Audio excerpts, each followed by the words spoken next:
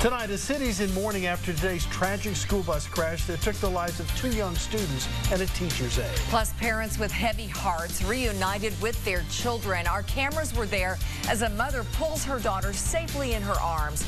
That little girl has an eyewitness account to the crash. We're hearing from her coming up. Live from the station that's on your side, this is 6 News at 11. Good evening, everybody. I'm Gene Patterson. I'm Lori Tucker. Tonight, the community reeling after a school bus crash leaves 3 people dead and sends several others to the hospital. We have been following this story for you since we brought it to you as breaking news on 6 News at 4. The buses were from Chilhowie Intermediate and Sunnyview Primary School. A woman and 2 girls were killed. Our team coverage continues tonight. Both of our reporters, Cameron Taylor and Kayla Strayer, have been on the scene off Asheville Highway all afternoon. We begin with Cameron right now, who has the very latest on the investigation. And Cameron, what answers have you found out? Well, Lori, I'm here on Asheville Highway right behind me. As you can see, it is still closed and isn't expected to reopen until at least midnight. Now, I've been here since around 3 o'clock getting more information as it continues to come in. The latest I'm hearing from the Knoxville Police Department is that the National Transportation Safety Board will be helping out with this investigation. Also, I'm learning that the Tennessee Highway Patrol will be doing an inspection on both buses. It's all to find out how this crash exactly happened, killing 2 children and 1 adult. And we just ask the community to pray for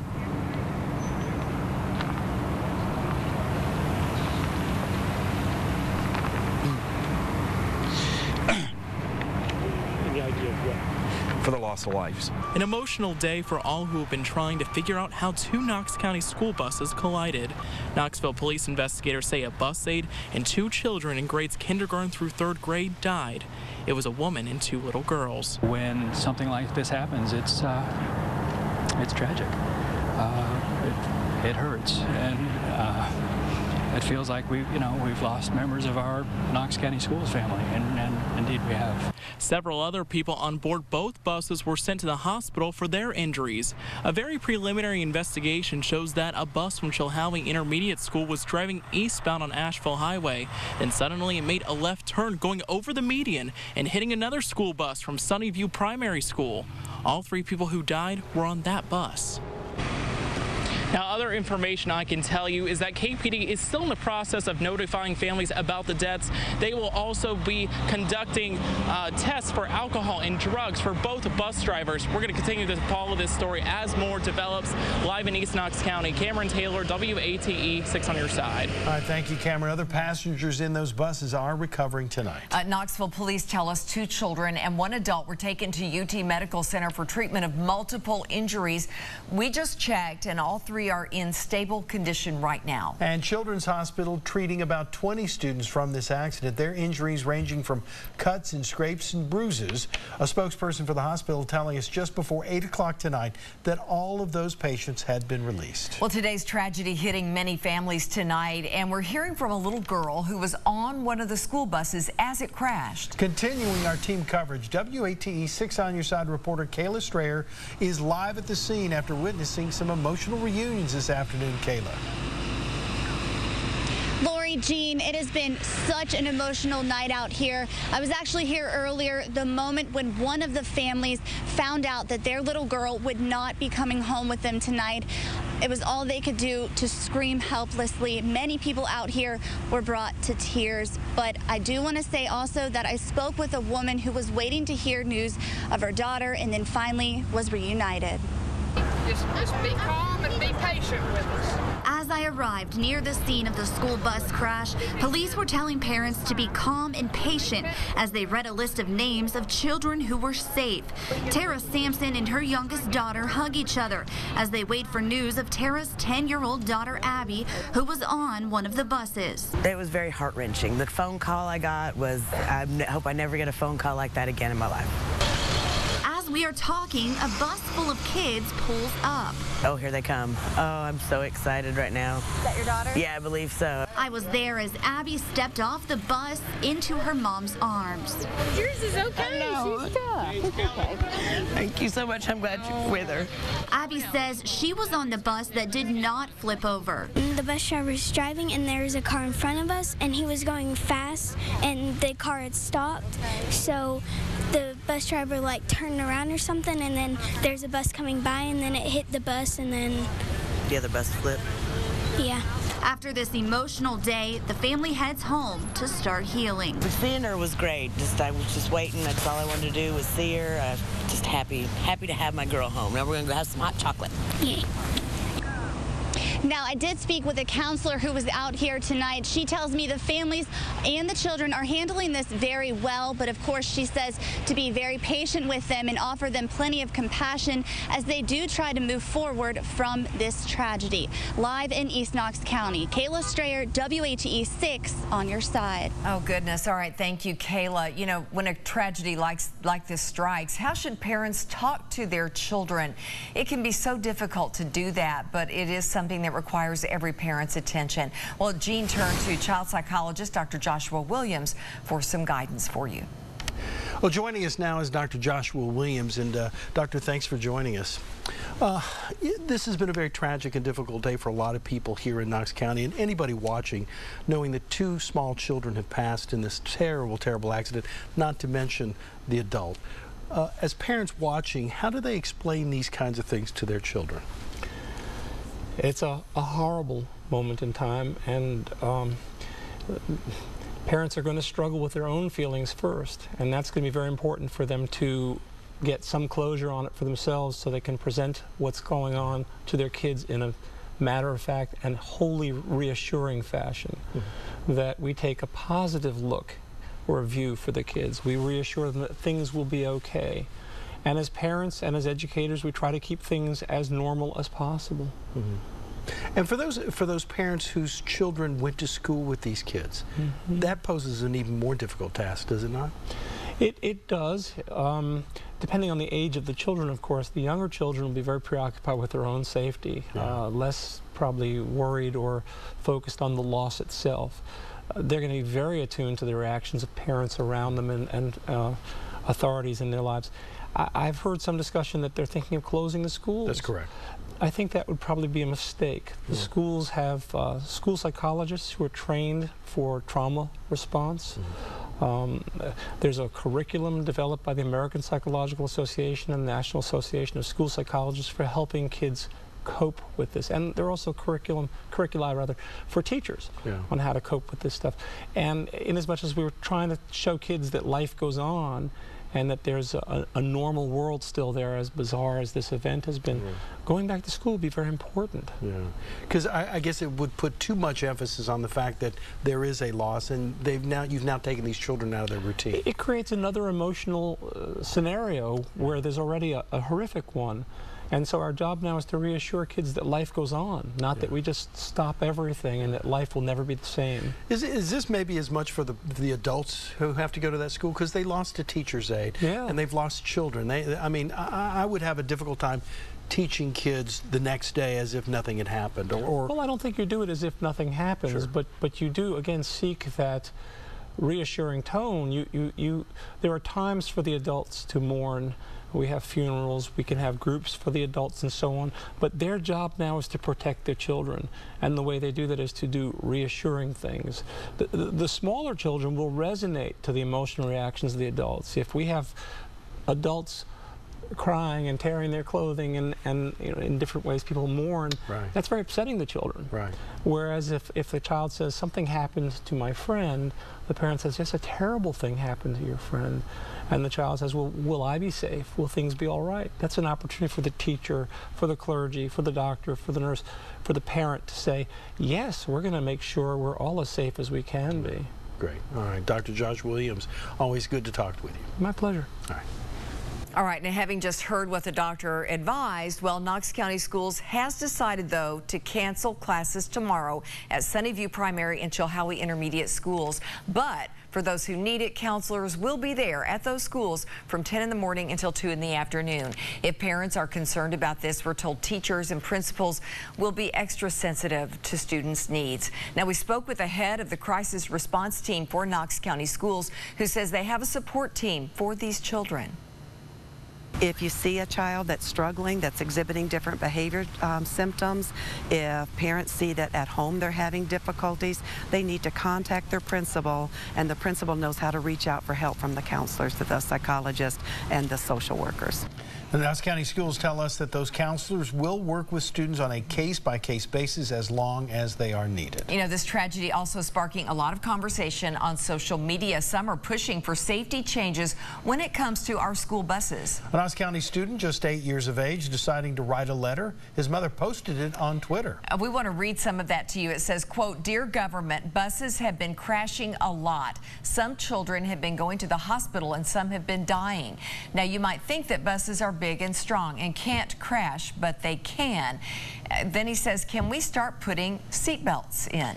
He says, "If you guys say no, it might not be that wise. I think you should say yes. Kids' lives are in danger. Thank you for reading this. Thank you." It is signed Anderson Jones, age 8. Now, we looked into Anderson. He's a student at Bricky McLeod Elementary, and we visited with Anderson tonight. You see him there holding his letter. We asked him about the letter and why he felt moved to write it, and he tells us that he rides the bus to school and he wants everyone to be safe. Well, I was kind of interested. Why did the bus driver wear a seatbelt when we couldn't? Because if the bus gonna crash, he would be fine, we wouldn't. And I just got kind of nervous about that. Anderson asked his mom to help him send the letter to Dr. Jim McIntyre, the superintendent, and even to some political leaders. I think he did a very good job writing that letter and sending it out to everybody. Very well spoken. Yes, he's getting a lot of attention. The community is hosting a vigil tomorrow to remember the victims and their families. It will be held at the Church Street United Methodist Church. That's at 900 Henley Street in Knoxville. The public is invited to attend. We want to wrap up this information for you. A Knox County school bus crashing into another bus today, causing it to flip. It happened just off of Asheville Highway about 3 p.m. Buses are from Chilhowie Intermediate and Sunnyview Primary Schools. Those schools are closed tomorrow. Now, as we reported, 3 people were killed. A woman described as a teacher's aide and 2 little girls, young students. The investigation still underway tonight. We hope to get more answers tomorrow. Now, we're going to stay with this story for you, getting answers to this investigation. We'll have the very latest on Good Morning Tennessee beginning at 4:30 a.m. and, of course, on our website, WATE.com. All right, still to come here on 6 News, a Good Samaritan pulls over to help a woman in distress. But the woman was not at all what she seemed. How that victim got back at the suspects, coming up. And we have a band of steady showers right over downtown Knoxville, right over Knox County, moving off to the northeast. A little drier air in the forecast. I'll have details coming up.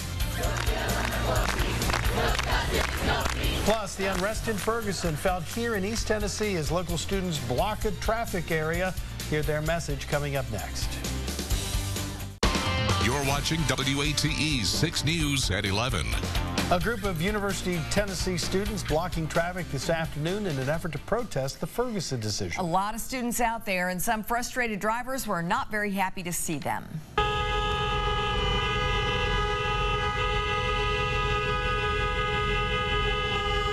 Hear all those car horns as students hold up their hands in protest. This demonstration follows after a grand jury chose not to indict Officer Darren Wilson in the death of teenager Michael Brown. The students marched onto 16th Street and Cumberland Avenue. The protesters say they picked the intersection for a reason. Just because you may not be a person of color or a black person, when you walk out of your house in the morning, you don't have to face these things. Well, guess what? When we block this intersection, yes, you do. This demonstration lasted about 45 minutes. Now, there were no arrests during the time. A truck did strike a KPD cadet who was on his bike directing traffic. That cadet, we're told, received numerous cuts and abrasions, but he was transported to UT Medical Center for treatment. Hawkins County Cemetery is now under state control. We've been following this story for you here on 6 News. During a hearing in Nashville today, a Department of Commerce and Insurance Commissioner was appointed as the receiver of the Hawkins County Memorial Gardens. The move gives her full control of the cemetery, its property, and its staff. This investigation comes after complaints from families that they weren't getting the headstones they paid for. The cemetery's previous owner, you see her there, Vicki Ringley, is accused of bad business. Ringley has been under criminal investigation in Hawkins County for several months. Well, tonight 2 men are facing charges for theft. Sevier County deputies say they are responsible for stealing from some local storage units. The sheriff's office posting this photo on Facebook this afternoon. Investigators say the two were seen driving a U-Haul van, and within about 3 hours, deputies posted that the 2 men had been taken into custody. No word yet tonight on their identities, but we will keep you updated as we learn more. In Nashville, a Good Samaritan tricked by a couple who robbed him turned the tables on them. The victim is a truck driver from New Jersey. He says he was approached by a woman who asked him for $1, but he later found out that woman was a decoy.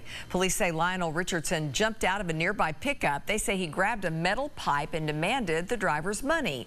The victim, though, was able to take cell phone pictures of the suspect before he took off and gave that info to investigators. Richardson was later arrested. Well, tonight, some of the most beautiful properties in Knoxville and Knox County recognized for setting the standard at Keep Knoxville Beautiful's annual Orchid Awards at the Foundry. These awards have been presented to outstanding commercial sites in our area since 1979. There were several winners tonight in different categories, and we're happy to say the WATE 6 on Your Side received the Evergreen Award for our continued efforts to maintain the integrity of Greystone Mansion, the home of WATE. I was honored to accept the award tonight along with our general manager, Dean Littleton. And we do have a beautiful home here at Greystone that's been the home to Channel 6 for a long time. And with all the renovations, will continue to be. Yes. That's right. Historic Register, proud of that as well. We've got some showers coming across to water our plants outside and try to keep them nice and fresh and clean. We look at this situation where the showers are moving through Knox County, weakening, but some of the communities that may hear some of the a little bit heavier downpours are listed there at the right side of your screen. Could be into Friend Station about 1127, into the Alpha community up toward Morristown 1153, toward midnight toward Morristown. So this is all moving from southwest to northeast, and there's not a whole lot of activity left. Still some scattered light showers, but I think you'll see these on and off tonight, and maybe the first part of the day tomorrow before we start to see improvements. Temperatures really steady. I mean, we've been in the same territory all day long, from the mid-50s to the low 50s this evening. 49 in Whitley City, 59 over in Harlan County, it's 57 in Morristown and Knoxville, 56 in Townsend. Southwest breezes, clouds, not much change in the air mass, and so not much change in our temperatures either. It'll be damp overnight, whether it's raining or drizzle or fog. It will feel damp even if it's not raining. Limited rain tomorrow, and the mild air does hang with us over the next several days. There's that wedge of warmer air, just easy to pick out on southwest breezes all the way up into southeast Kentucky, well above average. Cold air is on the right side or the east side of the mountains. We talked about this cold air damming coming out on the east side of the mountains and on 4 o'clock broadcast earlier today, and low 30s back to the west. But none of that cold air is going to come our direction. It's going to get pushed back to the north, and so we're going to keep it pretty mild. There you are, your hour-by-hour forecast. 50 at 7 o'clock, 55 by noon, and near 60 late in the day. Those rain chances about 20%. Most of you aren't going to have to deal with that most of the day. Here it is overnight into early tomorrow morning. This is what I'm talking about, the first part of the day tomorrow. Notice the timeline moves into early by sunrise, 4 o'clock. Not sunrise at 4 o'clock, but early risers at 4 o'clock. Then sunrise just a bit after 7 o'clock. We see that diminish through the noon hour and into the afternoon, and lo and behold, there might even be some breaks in the clouds. That'd be nice. That'll warm us up, keep us in the 50s tomorrow. Some may touch the 60-degree mark, but notice as the youngsters head home from school, breaks in the clouds are expected. So the power planner takes us up to 62 by late tomorrow afternoon. Should be dry by then, and will be mostly cloudy, so the temperature's not falling all that much as we look at the next several days. And next several days, tomorrow starting a pretty mild pattern that continues all the way into Thursday and Friday. So there you are, 62 on Wednesday, Thursday 58. Took the rain out of Thursday. I will tell you there's about a 10% chance of picking up a shower Thursday. Then clouds are going to gradually increase increase as our next area of low pressure develops and comes our way Friday. So late Friday into Saturday looks like next best chance for rain, at least anything significant. 57 is the forecast high. Then Sunday looks dry, and there's going to be a slight chance for a shower coming our way Monday. A couple things to notice over the next 7 days. First of all, we're in early December. Those overnight lows are nowhere near the freezing mark, and usually we're close to freezing this time of the year, so we don't have any winter precipitation. Daytime highs are several degrees above normal through Friday and then near normal for the weekend. And there's a hint about 10 to 15 days down the road that we could see some colder air coming our way, and that would get us a little bit closer to Christmas. We'll keep you posted on that one. Thank you, Matt. Well, UT football program with a possible financial windfall today, even in the face of some bad news. Yeah, Prentice joins us now with more on that. Yeah, Tennessee could stand to gain nearly $1 million with the news out of UAB today, but they've still got to find a team to play starting next season. More on that next in sports.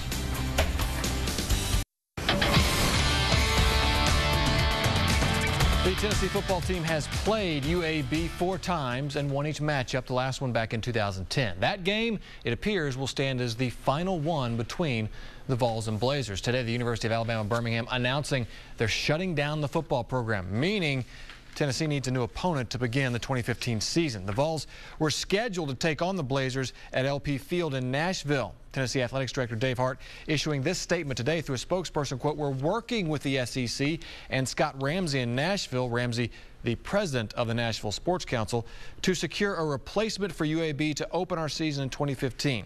When we have a formal resolution, we will make an announcement." Now, according to the contract with Tennessee, UAB will owe UT $925,000 for breaking that contract to play next season. The website, footballscoop.com, is reporting Butch Jones has already been approached about the Michigan vacancy and already turned down the Wolverines. Brady Hoke wasn't let go as Michigan's head coach until this afternoon. Jones is a Michigan native and was head coach for a time at Central Michigan. Carson Newman's football season's over, but they may be still in line for some big awards, including the Harlan Hill Trophy. That's the D2 equivalent of the Heisman. Running back and former Gibbs High School star Andy Hibbett has been named a finalist for that honor.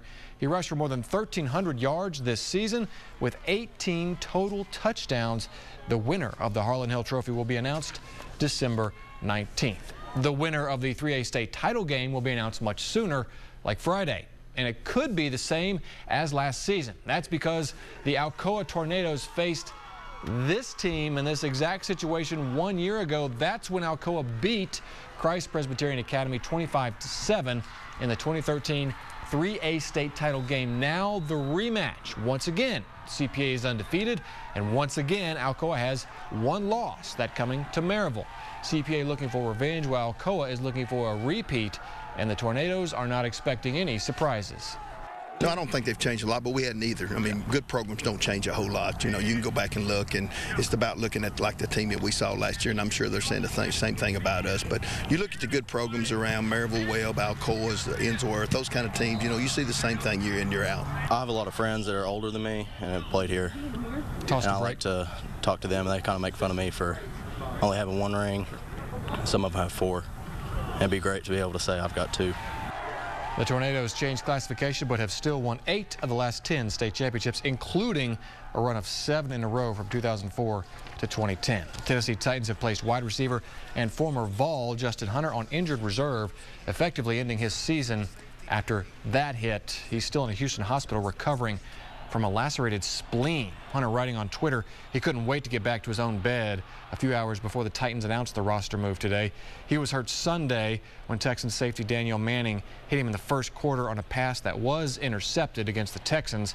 Hunter returned only to be taken to the hospital later after complaining of stomach pains during the 45-21 loss. Our best to him as he faces a recovery from a very serious injury. That is it for sports. We'll be back after this. Working on your Christmas list, I bet. Here are a few free apps to make it easier. All right, first up, Coupon Sherpa. It rounds up hundreds of coupons from retailers so you can download it in the store. Shoppers looking to compare prices on the go can use apps like Price Grabber, too. Yeah, Red Laser works in a similar fashion, searches for retailer discounts and coupons as well. And if you need help organizing your list, try an app like Santa's Bag, which lets shoppers keep track of what they are buying and, most importantly, keep track of all of your budget. Yeah, but is that password protected? Because I know people in my family who would look in Santa's bag. Yeah, I hear that. Well, these are apt to get the rain out of here. There's showers, some more developing back to the west, but we'll see them decrease during the day tomorrow. All right. Thanks so much for joining us. See you back here tomorrow.